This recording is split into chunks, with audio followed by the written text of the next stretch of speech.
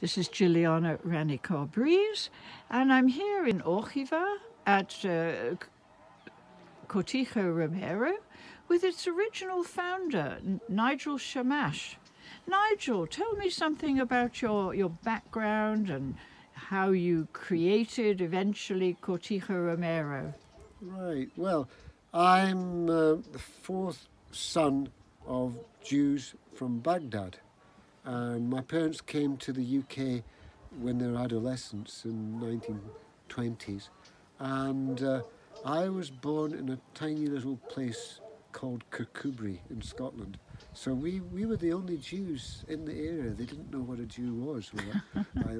They'd say, are you a Protestant Jew or a Catholic Jew? And anyway, we were really very happy there. We suffered no anti-Semitism. We played a lot of golf, and my father was a businessman, and I was brought up with the idea that I have to be a businessman, that I'd make a lot of money. I studied economics. I enjoyed university, although I didn't particularly enjoy economics. And so you were doing what your father wanted you to do, exactly, in other words. Exactly. I didn't think that I had any choice, because he was quite the patriarch, a decent sort of guy, but a patriarch, much older than me when I was born. Well, obviously, but he was over 50 when I was born.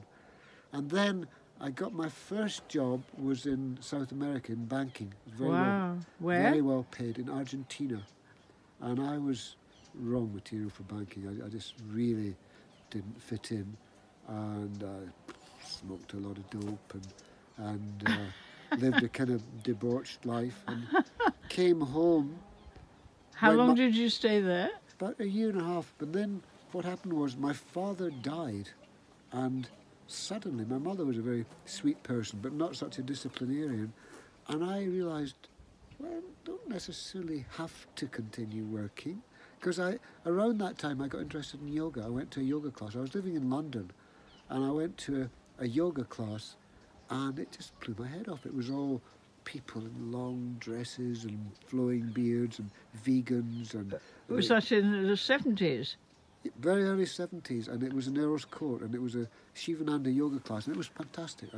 I used to fly home. I loved it. For me, it was life-changing, as if I'd really come home. It was amazing. How did you get there in the first place? Did someone take you? Well, I was kind of miserable. I remember caught venereal disease, and I remember we used to go to this.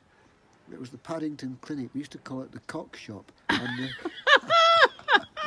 and I was just so unhappy. I didn't want to be unhealthy, and I remember on the way back from the cock shop just picking up this yoga magazine. I don't know why I picked it up, but I did, and it said, you do this and that and this, and it will make you happy. And I thought, well, yeah, I could do that. Yeah. I'm always doing things. I pass exams. I can do stuff. I was very good at golf. I could do things. Why not give it a whirl? And I started doing it my own. Of course, all my family hoo-hooed and thought it was the funniest thing, because I'd always been a bit of a clown, and the entertainer. So when I started doing this, they thought it was very funny. And then I went to this class. It was amazing. And I became a vegetarian. You were reborn. Yeah, I was. I became a vegetarian. I started meditating. And very soon after, I gave up my job and decided to travel. And I ended up... Where did you go? First of all, went to Formentera. It's an island in the Balearics. And I took LSD, which was quite a life... And you already spoke Spanish, of course. Yeah, I spoke Spanish. And that was quite a big event. And I met all sorts of crazy people, yogis and Sufis. And I got involved with a group called Subud. Oh, yes. And it was I had a life-transforming experience. Came back and decided to go to California. I was first of all interested in a teacher called Gurdjieff, but I decided Gurdjieff, yes. I decided I'm just going to go to California, and I ended up in a community in Esalen. It's very near Esalen, but I ended up in a community near Santa Barbara. It was called the Brotherhood of the Sun, and it was set up by one of the senior devotees of Yogananda. And I thought it was going to be a sort of very alternative yogi type place, but in fact Norm, who was the founder of this place, was very much a Bible-thumping guy, very charismatic guy, and it was a sect. And they'd been kind of storing guns and waiting for Armageddon. And I felt very much the odd one out. And I don't know if you've ever been in a sect, but you feel you have to behave in a certain way. And I was the odd one out. And eventually, the founder, Big Norm, he was a huge big guy, he said, I want you out of here by sundown. You know? Or I'll shoot you. Yeah. And I said, well, I hope we're still friends. He says, depends what you mean by friend. And I thought, oh, God, I better get out of here. So I went off. Was that still in the 70s? Yeah, early 70s. So I went off and I went to Northern California, to Esalen, near Esalen. And I met these kind of weird people. And their thing was that every 7th day, they'd take LSD, and I was hitching. They said, "Come and stay with us," and then they were saying, "You know, it's the day after tomorrow. We're going to take LSD. You're welcome." And I didn't know what to do, whether to take it or not, because I was a fruitarian at the time.